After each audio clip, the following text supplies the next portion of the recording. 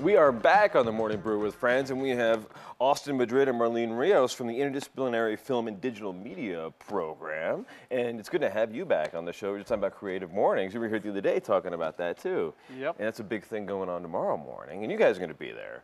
Mostly, probably. I need to sign up, get my name on the list. But you guys are here today talking about film stuff.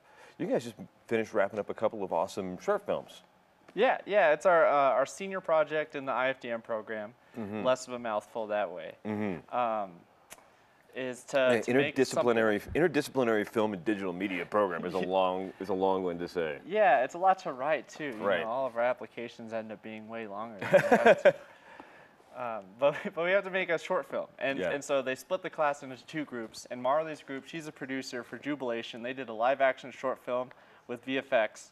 And we did an animation, and so it's two different short films, and we have to spend a whole year working on that. Very cool. And so, how did you guys get into film? And how did you end up deciding you wanted to become a producer in film? Long story short, I saw AI when I was 8 years old, and I was like, yeah, that's what I want to do, and I just followed that into college. And you just said VFX is the way to go. I'm not that much into VFX, but we had like a really solid VFX team, and like they were really easy to communicate, so it made it easy for us. Very cool. So what's your film about? Jubilation's sort of a story of disenchantment. It's about moving to a new town and finding that it's not quite what you expected. There's something odd going on where no one can sleep. We've got a little clip from it here, which is awesome. It seems to happen to a lot of my friends. They've tried to find geographic solutions to non-geographic problems and move to new cities, right? And it's something that I think a lot of us are familiar with, that problem. So where does the film take that issue? It kind of takes it to a dark place and finds a dark solution for it. Without ruining it too much, I don't think spoilers. She ever really finds a way to fit into this town. So where are you hoping to go with this film? We're hoping to take it out on the festival circuit and hopefully get as much viewership as possible so that all of our careers can hopefully take off from this. Yeah. That's the end goal. Yeah. Is it on YouTube now? It's on Vimeo. We've got a link on Vimeo, so Jubilation short film. And anyone can find it there. Yeah. Very cool. And you did a film called Slow and Steady. Yep. And what's that one about? So it's an animation. It's about a tortoise, and he's just trying to find some peace and quiet one night, and there's this cricket in his house. Is this the tortoise here? That's the tortoise. That's our guy. So that looks really amazing. And you just did that in school here? Yeah, well, it's I actually reached out. So part of my job is to make sure my team has everything they need. And I reached out to Pixar to ask if we could use their render engine because it wasn't available to the public, or at least to students, for free at this point. And they did. They donated $22,000 worth of licenses to us, and so that is what makes it look awesome. That is cool. So how did you how do you just call up Pixar and say dude, lend me your software? How does that conversation go? I mean, that's basically what it was. I sent an email out. It was really a cold call kind of situation. I sent an email out, and they responded within a day, and they're like, hey, we would love to help you guys out, and it was awesome.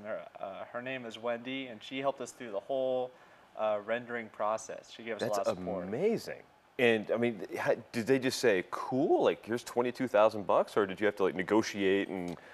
They because they want to release it for educational use for free, and so we got it before they did release it, but they were interested in kind of letting us be their guinea pigs and see if we release it to a school, what happens. And so they were definitely interested in seeing the first students to get it? Probably not. There's definitely been other students that have used it, but we were one of the first. Very cool. To receive it like this. I know there are a million different software programs you can use to do rendering and make these cool animations. How is the crazy Pixar thing different? I mean, it certainly looks beautiful. Yeah, and that's the main thing, is that they just have really great computer ways of doing things. I'm not a rendering guy. I don't know too much about it, but it has a really realistic feel to it. It does. It really brings some magic to it. What's the tortoise's name? Sheldon. Ba-dum-bum. Yes. And what is Sheldon? What's the plot around Sheldon in this? So it's kind of like an expansion to the tortoise and the hare story. We said that the tortoise and the hare became friends, and they grew old together, and the hare eventually died, and so Sheldon's trying to remember the hare on this day, and he's trying to get some peace. It's like the sad version of that. It's a little sad, you know, but we've got this cute little cricket in to add some It may be sad, but we got a cute cricket. That's great. So with these two, how are you trying to finance your next projects? Where are you going from here? Well, I mean, the biggest thing about film, at least for students, is that your demo reel, your reel that says this is the work that I've done is more important than a resume. And so this is a big part of my team. A lot of them want to just go get animation jobs in the industry, or they want to go get some sort of job out there.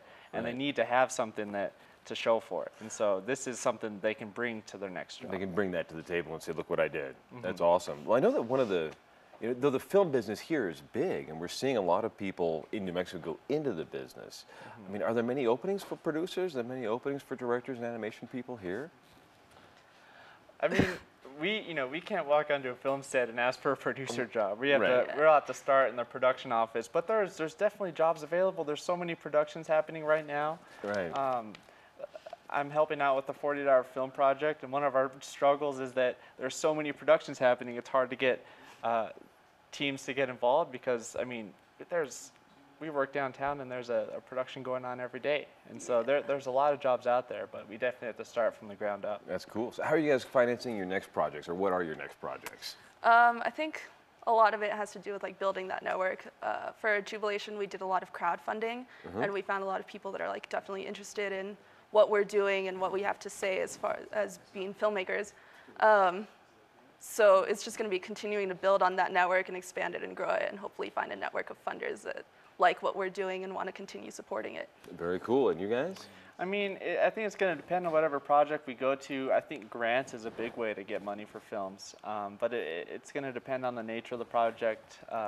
Grants are super helpful for documentaries, and I think that might be where I'm headed, so we'll have to see. Sounds like fun. Well, we'll come back in just a couple of seconds, but we want to make sure you can find these on Vimeo. You can find your film, Jubilation short film. Yes. And then we can find Slow and Steady on Vimeo as well. On Vimeo, just short and steady film. Slow and Steady. Slow and Steady film. Yeah. And then we can see the sad story with the cute cricket.